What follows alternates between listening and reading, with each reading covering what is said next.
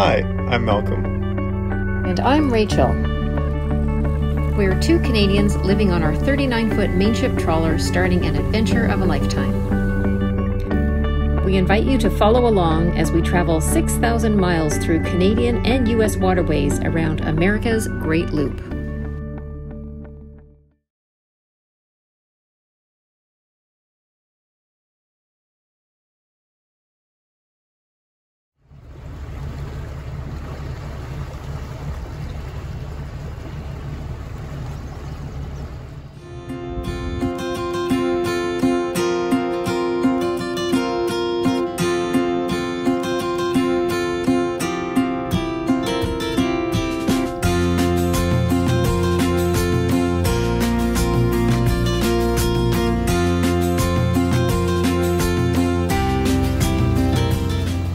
Gananoque is a common jump-off point to the Thousand Islands, a group of more than 1,800 islands in the St. Lawrence River along the border of USA and Canada.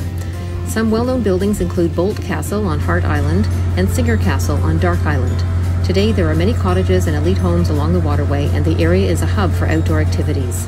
The St. Lawrence River is a large river flowing from Lake Ontario into the Gulf of St. Lawrence, connecting the Great Lakes to the North Atlantic Ocean.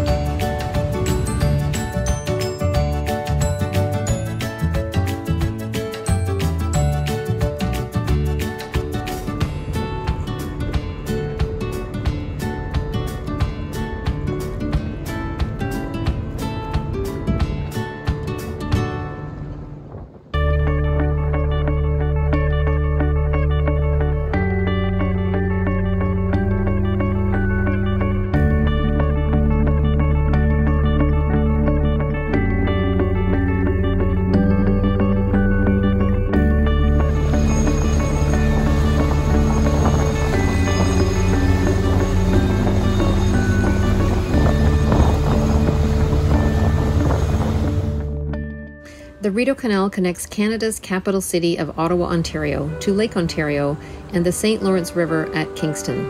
It is 202 kilometers long. The canal system uses sections of two rivers, the Rideau and the Gananoque, as well as several lakes. Parks Canada operates the Rideau Canal. The name Rideau is French for curtain and is derived from the curtain-like appearance of the Rideau River's twin falls where they join the Ottawa River. Despite the use of canals, rivers, and lakes, about 10% of the total 202 kilometers required man-made structures to account for changes in elevation between bodies of water. Lieutenant Colonel By headed the immense project starting in 1826. Most locks on the Rideau Canal are operated manually. To travel between Ottawa and Kingston, there are a total of 45 navigation locks with 23 lock stations. A lock station is a group of locks at one location. For example, here at Upper Brewer, there are 2 locks or chambers.